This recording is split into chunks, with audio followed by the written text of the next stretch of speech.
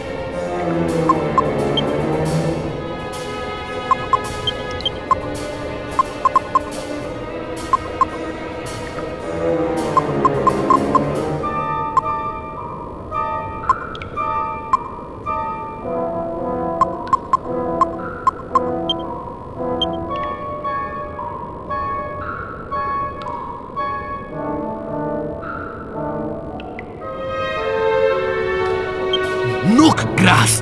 I knew it! Dobroi! This will be perfect! Normally, we drink this diluted in tea, but now I must take it straight.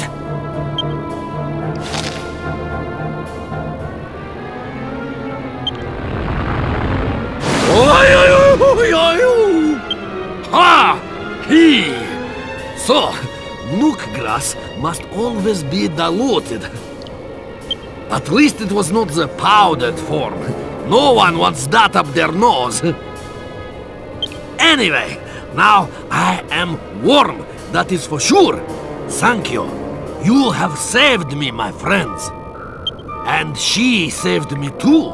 Now I believe her old saying, that there is no bad without good. But how could she have known this would happen? If you are going back to Irkutsk, perhaps we could travel together. Thank you. I am very grateful. If the wolves attack again, we are better to have safety in numbers.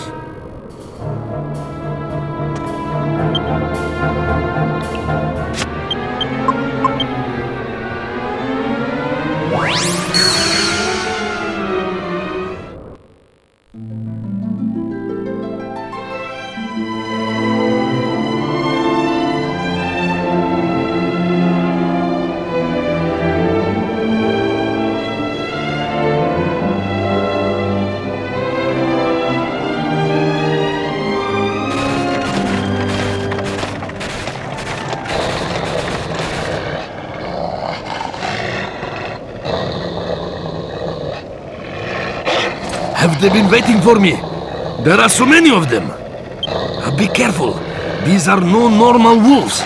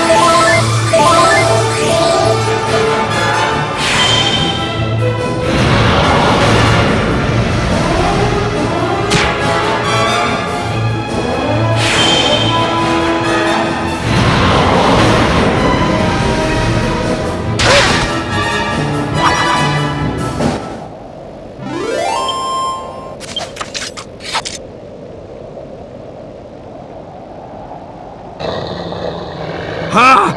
Help me, friends! Why do they come for me like this? Wait!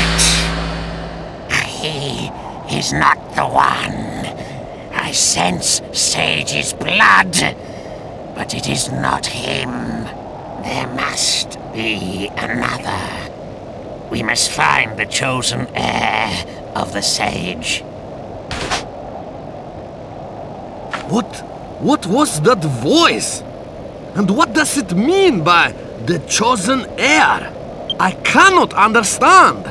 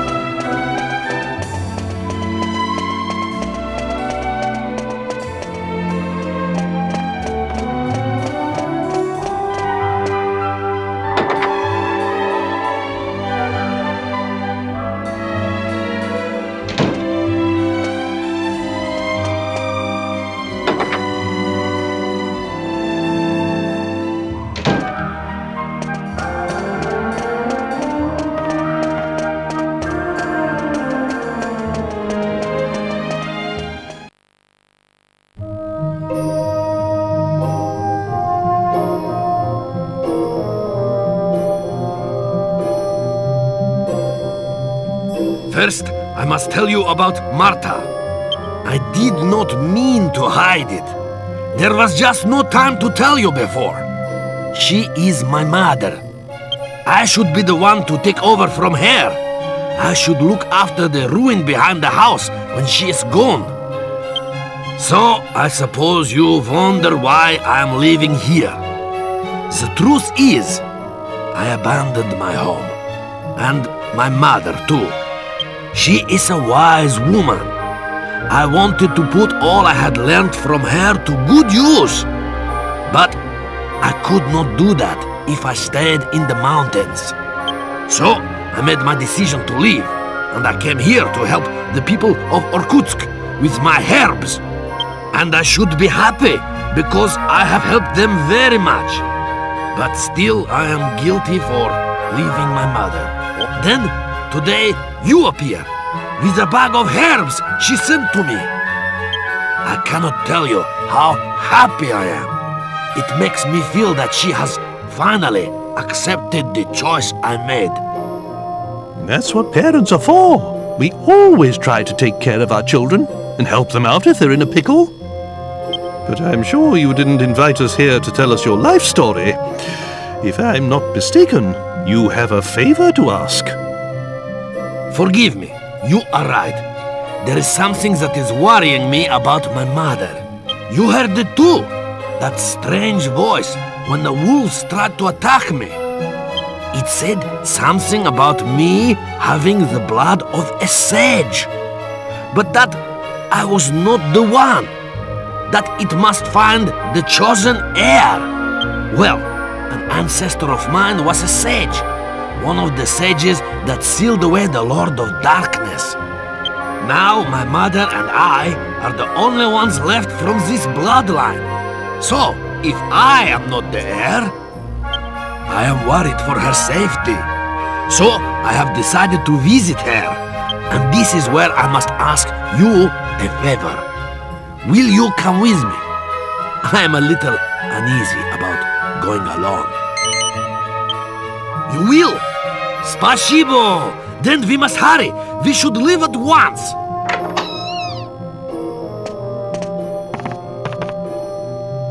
Excuse me, Dr. Merrick, but there is a patient here to see you. It is madness, drinking yourself into a stupor and passing out in the snow dressed like that. Of course you catch a cold. Sorry, but I am in a hurry. I feel terrible. So dizzy. I'm dying. I'm dying. All right, I will see you. I have just gathered some herbs that will cure you quickly. I have no choice. Forgive me, but I must stay here for now. I will come after you as soon as I can. Will you go on ahead to my mother's house? I hope that there will be no problem. But please, go and see that she is all right.